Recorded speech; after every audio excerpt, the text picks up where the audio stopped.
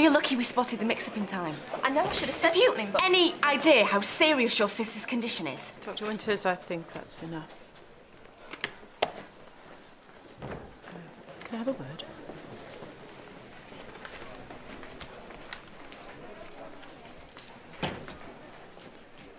You know, sometimes it's easy to forget what she's been through, but when you see her like that... Too right, mate. You should have seen her this time last year. Oh, yeah? I probably shouldn't have told him, but he seemed so lost. Told him what? I told him his mum was in a happy place and that she'd be waiting for him one day. I never thought Why that... on earth would you tell him that? That's what I do, darling. I help people communicate with the other side. You're a skeptic. Doctors usually are. You only trust cold, hard evidence. You don't want to believe the future's already mapped out. I think you should leave now. Are you all right, love? Yes, I'm fine. No, you're not, are you? You're in real pain, you poor man. Get off me, please. Maybe you should sit down. Get off me, woman! Would you get this woman away from me, please? What are you all staring at? Mr. Jordan, let's get you something for that meat, Ray. Back to work, everyone. I'm here to see my son Joel bed. Go on bed, I'll just look him up. Thank you. I think you should go home. I need to know I've left this place in safe hands. Well, then you want to talk to Dr. Hannah? I don't think so, not under the circumstances. Look, I'm sorry, Nick. I can't help you, okay? Why not? Because I don't know where I'm going to be next week, let alone next month. Jessica's taken Harry to Saudi, and I have no idea where they are.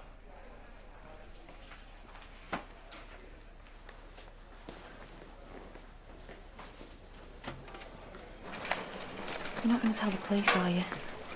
I'm a doctor. I'm not here to make judgments. I was ready to pass my test, I promise you. If I hadn't have had a fit this morning. Have you told the DVLA? So you'd get behind the wheel again, even though you could fit at any moment? You'll be taken through to cubicles shortly, and then I'll come and get you for your CT, okay? Amanda, it's nothing, I'm fine. But your head. You know what hospitals are like. Tend to be overcautious. It's nothing serious. You know, she's right. We should have told the DVLA. No one knows about this. Only the doctor. And she's not going to say anything. You heard her. Well, I think we should tell the truth. Are you crazy? It's the right thing to do. No. No, Amanda, it isn't. We just need to get you out of here and pretend none of this ever happened. OK, thanks. Bye. But he's not going to be able to cover it up for long, is he? Does he really think no one would notice the... You know what? Mr. Jordan has a headache because he works incredibly hard in an extremely pressurized job. Perhaps you lot should follow his example and actually do some work instead of standing around gossiping all day. Well, I've finished my shift, actually. Oh, you have to keep the streets of Farmead safe? A marker's got to do what a marker's got to do. Who does this really benefit, Adam? Right.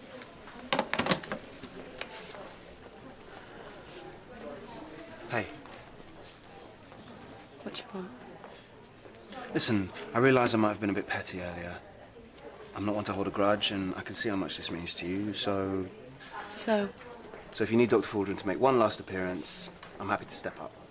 Just tell me what you want me to say. Zoe, can we talk? This is the busiest day of the week for me. I know. I had to turn down an airport fare to come here. I'm sorry, I told him not to call you. What's all this even about? Doesn't matter. Well, the doctor said they were thinking of sending a shrink down to see you. What do you need a shrink for? And anyway, why weren't you in school? I had to be somewhere. Where? Where? Joel, I want you to tell me the truth. What were you doing this morning? I was talking to Mum. I'm not going to be a fallback position, Nick. Sorry. Adam's told me about your arrangement. I should have realised sooner. I mean, you've been clinical lead. You're more than capable of running this place. Don't patronise me, Nick. Zoe. So what's your plan? No, let me guess. You've been offered some exciting clinical work in Zurich or London or perhaps Rome. You'll be gone for a while you're having your chemo, and then you'll be back, and the lying will begin all over again. I wouldn't call it lying. Oh, no? What would you call it? I'm clinical lead. People look up to me. You know who you are? You're the Wizard of Oz. You want everyone here to see you as this all-powerful figure, when really you're just a scared bloke behind a curtain cranking levers. We're talking colleagues here, nothing more. Oh, and I suppose that means that they're not to have any personal feelings for you whatsoever. My personal health is none of their concern. At the very least, they deserve an explanation, Nick. Sorry, but I'm not going to help you propagate this lie. If I believed you were man enough to tell everyone the truth, or if you were genuinely capable of handing over responsibility to someone else, then maybe things would be different. Sorry. But they're not. I wanted to give the poor kid hope. Is that such a bad thing? And if he'd had anyone else to talk to, he wouldn't have come to me, would he? Are you trying to tell me how to raise my son? Heaven forbid. You're obviously doing a great job. No, listen, I'm not peddling lies to kids. I helped Joel commune with your late wife's spirit. I know that might not be easy for you to hear. You're lying. You're entitled to your opinion. It's not my opinion. I know for a fact you're lying. Oh, really? And how can you be so absolutely certain? Because Claire's not dead.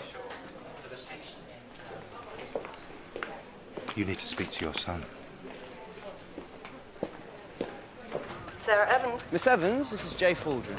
Oh, Dr. Forden, thanks for calling. I'm sorry it took a while to get back to you. I think Ruth told you I'm about to catch a flight to Iran. Yes, she did. Will you be away for long? Yes, I'll be leading a team at the Ghormes Sabzi clinic in Tehran. I'll be there for at least 8 months, possibly longer. Oh, well, I better get straight to the point.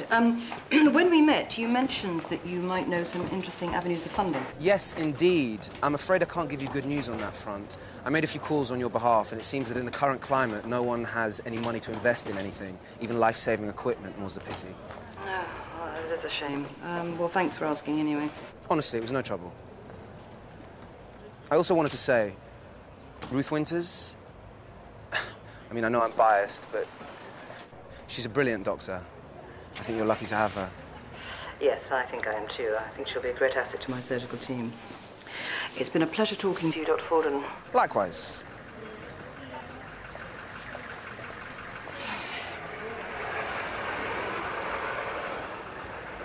What was the name of that clinic? Ghormes Sabzi. It's kind of a herb stew my nan makes. It's well tasty. I'll catch you up. Mr. Jordan. Dr. Winters. Just came out for a bit of air. A bit hot in there today. I know what's going on. I don't know how I can begin to explain this to you, Joel. Just please, believe me when I tell you I did it to protect you. The truth is, your mum didn't die. What? When you were 2.5, she packed up and left. There was someone else. No, you're lying. I'm sorry, mate. She realised she'd made a mistake, that she wasn't quite out for being a mother. Why are you telling me this? I should have told you. I know. It was stupid. I thought it'd be better for you to have a mum who loved you and couldn't be with you anymore than the truth. Just get out. Leave me alone. Okay, just get out.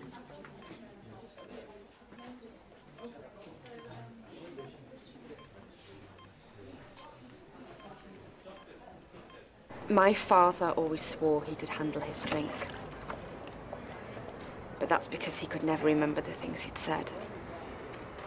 The things he'd done. I can assure you that 1 or 2 nights of overdoing it does not make me an alcoholic. The side effects? The slurring, the shaky hands. You can explain it all, I bet. Well... Like this morning when I asked you about the cut on your head. You paused. Someone else might not have noticed it, but I did. Why are you telling me all this? Because I want you to get help. Thank you, Dr. Winters.